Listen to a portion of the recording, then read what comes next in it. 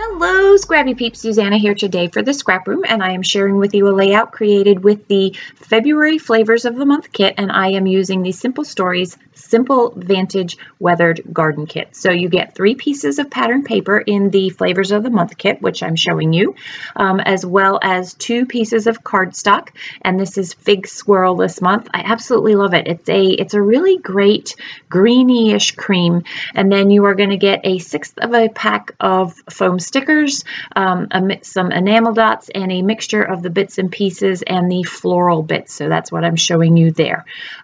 If you get the pattern paper add-on, you will get 2 pieces from the Simple Story collection, and that is the embellishment add-on, the stencil, which I am going to use to embellish some of the florals that I am going to fussy cut. So that is what you will get for the Simple Stories part of the collection. Remember, Flavors of the Month means that you get 4 different collections.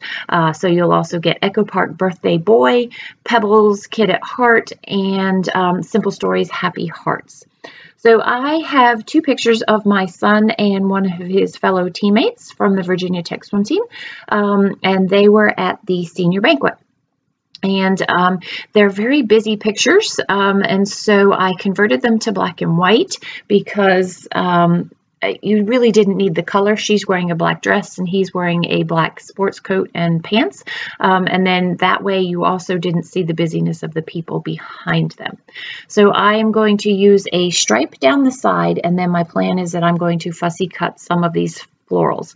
So there are floral bits and pieces that are included in the embellishments, but I really liked this corner piece, and then I wanted one of those really big flowers on the layout as well. So in a second I will skip through this, but remember, when you are fussy cutting, you want to move your paper and open and close your scissors. So you can see how my scissors stay stationary. You just get much better cuts that way.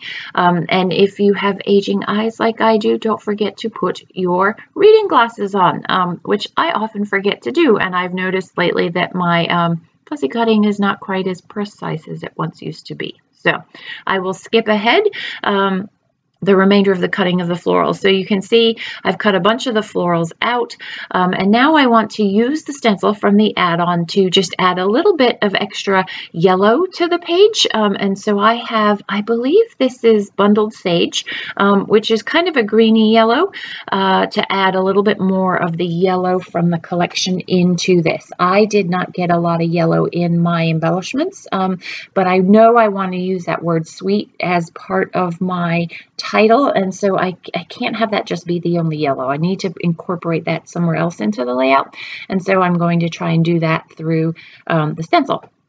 So this is a new product, so be sure to check back Monday. I'm giving you a sneak peek from ThermoWeb right there. And I don't want all of the branches, the greenery, and so I'm using this tape to cover over the bits of the stencil that I don't want to use. I want to add just a little bit of a vintagey look to that, so I'm just going over them with just a teeny speckle of brown, just to kind of age it a little bit. So that is going to be my bottom left corner where I want to put the title. I think that is the intent anyway, and I definitely intend to put a butterfly down there. So as I'm thinking, as I'm building the layout, that is what is going through my mind. So I'm going to put this gingham over here. Check. Gingham, I think that's more of a check.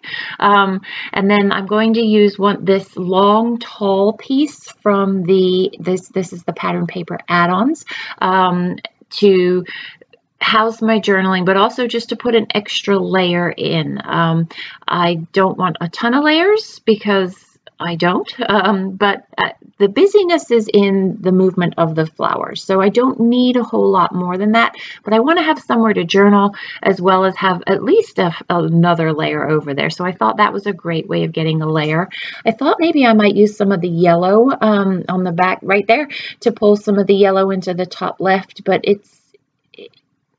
to me, it became visually annoying more than visually enhancing, and so I left that out.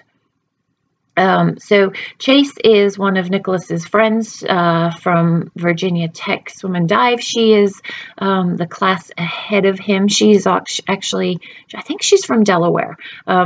We have he had met her prior to moving out to Tech, and knew of her. We'd seen her name a little bit, and so at the banquet, he knew Mom wanted pictures, and she very kindly decided, she volunteered or agreed to be in a picture with him, so that Mom could scrapbook this moment. My kids are very when I ask, they do participate. It may not always be willingly, but they will participate. So I do appreciate that. So I like the way that the flowers kind of point to each other.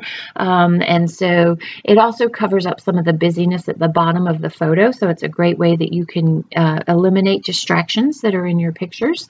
And then I'm just going to take some of the embellishments and scatter them throughout the page. I want to have Sweet as a title, and then I will use from my own stash friends. So I'm actually going to use, I believe it's Studio Calico letters that I had used recently on a memory planner page, and then incorporate a few of these other elements.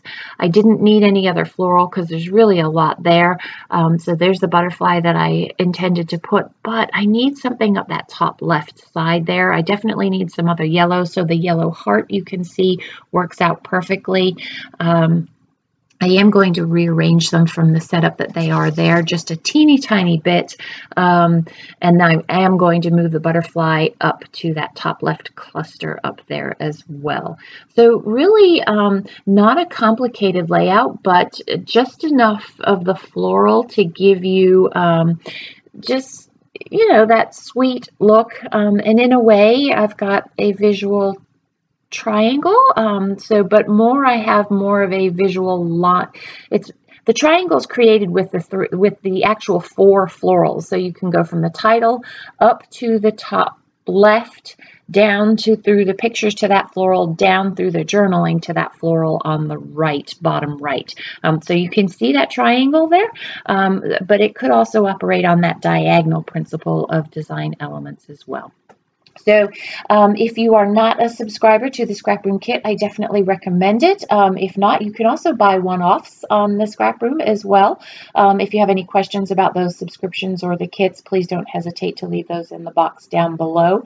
And there's a great sketch this month. If you are up for sketch challenges, be sure to check out the Face Group book. So here are the close-ups. Thanks for stopping in today. I hope you are doing well. Come back again soon. Take care.